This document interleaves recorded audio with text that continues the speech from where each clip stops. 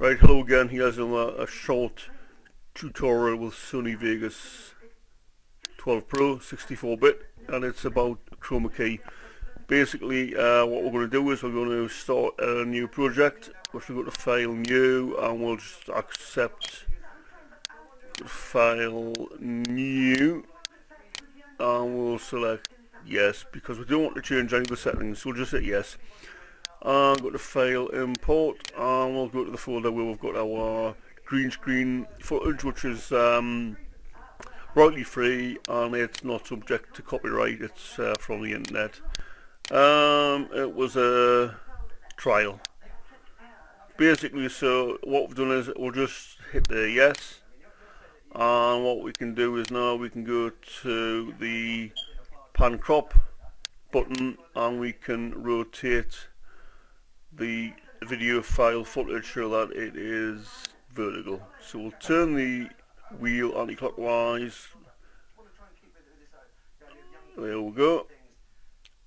But what we don't want to happen is we don't want this rotation to be keyframed, because it is it's actually added in the keyframe. So if we turn that back and scroll back to the start and scroll back to the first keyframe, it's been keyframed, so we don't want that. So what we'll do is we will remove the first keyframe by going to cut. Now when we scroll along, it is not keyframed, right? Simple as that. So the next thing we do is we want to go to video effects, and I want to use one of Sony Vegas's a default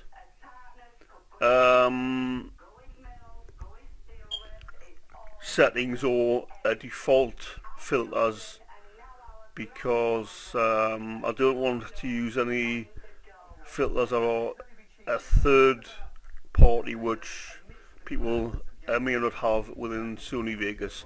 So anyway, what we'll do is we'll go to green screen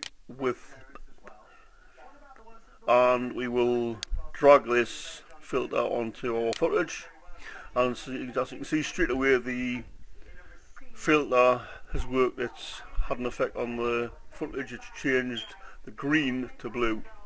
And now what we want to do is we want to get a good key, and what we want to do is we want to remove all of the green, so it becomes invisible, or it becomes transparent. And a really handy tip is to use the show mask only. So now what we want to do is we want to make the subject white, which if we go to high threshold, and if we go to low threshold, and if we move it up, as you can see there, she's becoming white. And you can see how there's an enormous contrast between the black and the white. Now if we take away if we untick show mask only, we should have a really good key. So you should be able to see hardly any of the green left over or spilled out. But as you can see, if you look closely, it isn't. There are some areas of grey which still remain here, which if we move the threshold up or down, that'll disappear. And it's a question of using your expert eye to tweak the settings like this. So that's really sharp when it's all white. So now what we'll do is we'll untick the show mask only, and we will drag in some other footage below the video, and we'll drag this water drop clip below the footage, and straight away we've got a lovely clean key. And if we play this forward. There we go. And we can actually move the subject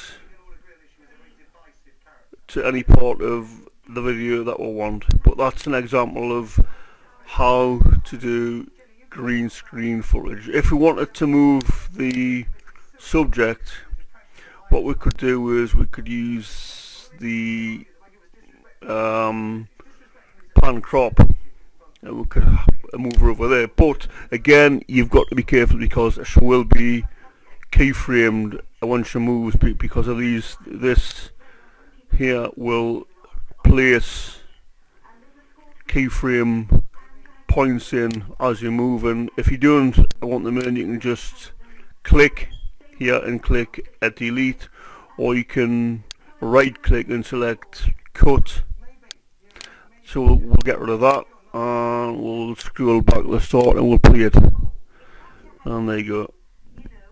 And that's a short demonstration of green screen, otherwise known as chroma key, where you can use either, well, you can use any footage for your background. You can use